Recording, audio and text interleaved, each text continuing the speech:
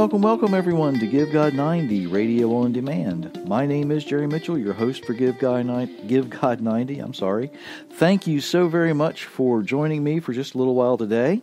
Let me remind you first off, if you so choose, you can download the Give God 90 app absolutely free. It's available for your Apple or your Android device. Somebody else has paid for it, so you don't have to. That means that somebody has either purchased one or both of my books, or that they have gone to the Give God 90 website, givegod90.com, and they have hit that donate button. But of course, as I like to say, the best way to support what we do is just to live the way your Creator designed you to live. Because if you do that, there's not enough spaces on a calculator to figure out how many blessings I'm going to get back in return. All right? It's that simple. Just do the things that God would have you do, and you'll be good. You'll be golden, and so will I. Today I want to look at what's wrong with that yellow cow. And of course I'm talking about the golden calf, what I have often referred to as the golden calf incident, and we find that in Exodus chapter 32. But if you've listened to me long enough, you know I like analogies. I like to compare things that are similar, right? I can take this incident and we're going to compare it and kind of apply it into our personal life today. And I think when we do this, you're going to have a better understanding of exactly why our Creator was so mad He was ready to destroy everybody He had just brought out of Egypt. Let's begin by pretending just a little bit, okay? We're going to pretend that we are a better than average well-off family, okay? And I am a child of this better than well-off family, and we look around the neighborhood, and it's someone we've known for a long, long time, has kind of gained our interest, okay? Maybe it's somebody we used to help in school. Maybe it's somebody that we've known forever, all our lives. Maybe it's somebody that might be just a little younger than us, but we've always known them. We have gone to school, we've gone through school, maybe went to different colleges, maybe went to different schools. It's hard to tell, okay? But now, somehow, we've reconnected, all right? And through this reconnection, we find out we're compatible and we're going to get married. So we get married. We have this celebration. We go on the honeymoon. We come back from the honeymoon, and as most couples would think, they come back from the honeymoon, and today, they're both going to probably go off and go to work, or one or the other is going to go off and go to work, one way or the other. Maybe, just maybe, let's think about it this way, since you were well off, or since we were well off in this scenario, now all of a sudden we go to work, the spouse stays home. It doesn't matter which one, because this is going to work either way, and you'll see what I mean in a second. We come home from work that first day, and guess what's sitting on the dining room table? Okay, it's not just a picture of our spouse's, someone from their past, let's say. Not just their picture, but they have now created a statue, and they've put it on the dining room table. They're displaying it prominently right there where, you're going to sit down and eat your supper. And they're going to say, not only is this going to sit here, but I'm going to use this statue of maybe an old friend, a very good old friend, more on this as we develop this. And we're going to say, but I'm going to celebrate you with this statue that doesn't look like you. It looks like somebody else. And we're just going to have this big party. We're going to celebrate you. Okay? Now, think about this. The statue of this other person is nude. What would you feel? What would be going through your mind? You have developed this relationship with this person. You have told them you're going to take care of them. You have committed to them that, you're through this marriage covenant that you're going to care for them till death do you part. You have said to them, I love you. I want you to be part of my life. I will care for you. I will bind your wounds when you're injured. I will heal you when you're sick. I will do all of these things for you. And now, you think you can celebrate me with a nude statue of somebody you used to know. What does that do? How many things that you could consider are now violated? You have put someone else in my face. You are literally bringing someone else into this relationship, right? Not only have you done that, you have gone so far as to not just bring them into that relationship, you're showing them off to me. You've created this statue to them that you have sat in this prominent place where I have to sit and watch it when I'm eating supper. Maybe when we have children, they're going to have to sit here and see it when they do their homework. Maybe when friends come over, they're going to see this thing and wonder what in the world is going on, right? Not only that, you have now stolen my generosity. You are trying to steal my love and pawn it off on something else. You're trying to basically commit adultery, right? Because now, all of a sudden, things are going differently than you had planned. You know, in any relationship, there's going to be a time of making sure that you're compatible, making sure that you do things, and typically that's done before the wedding. But sometimes in an arranged marriage situation, you don't have that opportunity, so you have to work things out in such a way. But in our scenario, when we come home and we see this nude idol of a past involvement shoved in our face, and we have all of these feelings going through us, our first instinct is going to be not to say, "Oh, dear spouse of mine, what have you done?" Our first instinct is going to be what? It's going to be to probably pick that thing up and beat our new bride to death with it, right? Now I'm tongue-in-cheek just a little bit here, but not by much. Because it would throw anyone into a fury. I really believe it would throw anyone into a fury, because we have proof of this in Exodus. When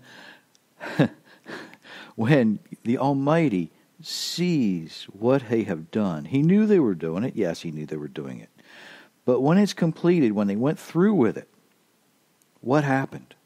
He told Moses, just stand back. I'm getting ready to wipe them out. I'm going to kill every one of them down there. Because what had they done? God had brought them out of Egypt. He'd brought them out of their bondage. He had done everything He could to improve their life. He had basically brought them to a place and said, here is our marriage covenant. If you will live this way, I will take care of you. I will make sure that nothing bad happens to you. All they had to do was live the way He intended for them to live. And what did they do? You know, Moses goes up to get some further instruction, and all of a sudden now we see them come to Aaron and say, Aaron, you know, Moses, what happened to him? He's been up there too long. He didn't take anything with him. No one could survive this long on their own up on this mountain. Moses or Aaron, you've got to make us something to replace Moses. We need a God in our presence. And Aaron, who didn't really want to do anything, you know, was kind of forced into a corner when he said, okay, I'll tell you what, if you're willing to steal the earrings out of your women and out of your children, I'll do something. You know, and he was hoping that the women would be smart enough not to give them their earrings. But instead, they handed these earrings over. And Aaron was forced to do something. He had backed himself into a corner. Now, think about this. Aaron, by saying, if you'll take the earrings out, which was a sign for them, okay? It was something for them. Because not only, as Scripture has many, many levels, we see taking something out of your ears means you don't hear something anymore, right? So he says you're going to take these earrings out of your ears so that you don't, and it represents taking what they've heard out. That's what it represents, is taking something you have heard out of your ears. Now, you literally can't do that, of course, but that's what the representation is. That's what the implication is. So doing this, Aaron now makes this calf, and he finishes it by hand. He builds an altar for it. And by the way, if you check on the internet, there are pictures of this. They have found, everybody now knows that the real Mount Sinai is in southwestern Saudi Arabia, right? There's pictures of this thing where that calf would have sat. It's still there because there's chiseled into these rocks pictures of cows and bulls, okay? So it's there. We know this happened. But Aaron decides to make this thing. Moses confronts him, and he says, look, I threw this stuff in a fire, and this just jumped out. Aaron's lying through his teeth. He fashioned it. He made it. And then all of a sudden they turn around and said, oh, this is our God. We're going to have a feast to the God that brought us out of Egypt. There again, we're going to celebrate this God with this God. My dear loving spouse, I'm going to celebrate what you've done for me by putting this person from my past in your face. My dear loving spouse, I am going to steal your respect. I'm going to steal the love that you had. I'm going to steal everything that you tried to give me and force this from my past into your face. Why can't you be like this? You're perfect the way you are. Why can't you change? Do you see where that goes? Do you see why this was so important? Everything that he had told them at the very beginning of when he comes down on that mountain in the smoke and in the fire, and he says, you will not have any other gods in my face. And what do? What do? They build a god and shove it in his face. They put it on his dining room table where he has to look at it. That's what they did. That's why this is so important. That's why this golden calf incident is such a pivotal point in the history, not just of the Hebrew nation, but in the history of God interacting with humanity. Because that representation is every one of us taking our past and saying, why can't you be like this? The Egyptian sun god Ra is the Hebrew word for evil. The sun god, being the god above all the other gods in Egypt, okay? The cow, the Hathor representation, would have carried that family name. So think of it this way. You now not only are bringing this other person into the house and sitting him on the table, but it is the epitome of evil that you're bringing to me. It is something so bad, and you're bringing it into my house. You have made it and you brought it into my house. You have set it on my table where I have to sit and eat. That's what they've done. That's what the implication is. That's what it means. And it gets worse from there. Not only are you committing adultery, okay, not only are you stealing from me, not only are you lying to me, not only have you done things I really wish you hadn't have done, but you have violated that marriage covenant. In one act, You have violated every piece of the covenant I have made with you. That's what this golden calf incident does. That's why it's so important. That's what the foundational aspect of it is. Because we have now, at this point in history, as humanity, said, it doesn't matter what you try to do for us, God. We are going to rebel against you every time. Every time. You take us out of a bad situation, you try to improve our lives, and because you weren't here, how do I want to say this? Because you weren't here with us physically, in person, making sure that every one of our little itty-bitty needs were being taken care of. We forgot about you. We turned our backs on you. We rebelled against you. We've done all of these things. But guess what? It goes farther than that. Because, God, you gave us the free will of knowing and remembering our past, we liked it better than we like you. We enjoyed Egypt. How many times did they want to turn around and go back? Often. They say, oh, it was better back there. It was better back there. Can't we just go back? No, you can't go back. Because He has something better planned. When the Almighty has something better planned for you, you can never return to where you were. It doesn't matter how much you want to. It doesn't matter, if you really liked your, and I'm going to use this analogy, if you liked your addiction, you can never go back and fully like it again, because you're going to be aware that there was something better and something different planned for you. That's why a lot of people, when they get out of rehab, and they look back and they say, man, I really like that. You see, and it doesn't even have to be rehab. You take people who were overweight and they go on a diet and they lose a lot of weight, and within a few months they look back at it and say, boy, that cake, that chocolate cake, really, really, oh, I want that piece of chocolate cake. And before you know it, they've eaten the whole cake. So you see, it doesn't matter whether it is addiction, it doesn't matter whether it's gluttony, it doesn't matter what it is. If you go back, you're always going to feel guilty, because now you know what it was, and you have to work twice as hard to go back to where you were, because the same scenario keeps playing in our minds, doesn't it?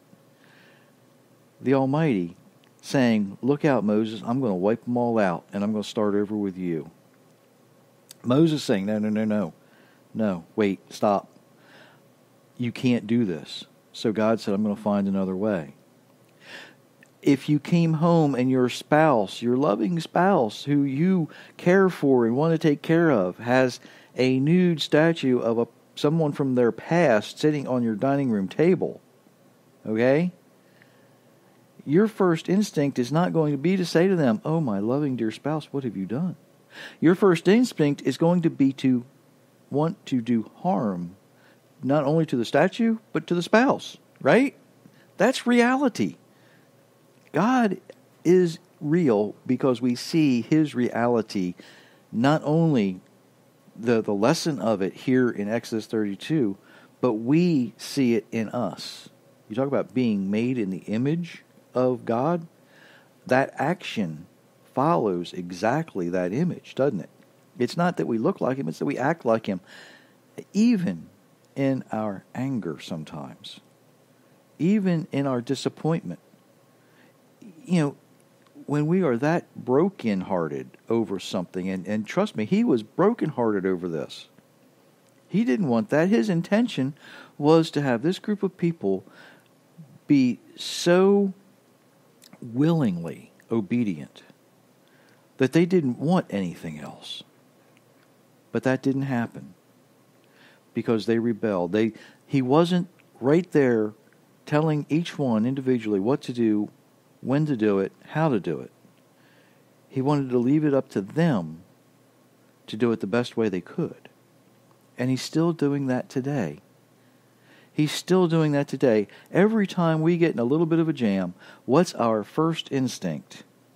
is not to say, oh, how do I make this outcome to glorify the Almighty? Our first instinct today is, how do I make me look good in this?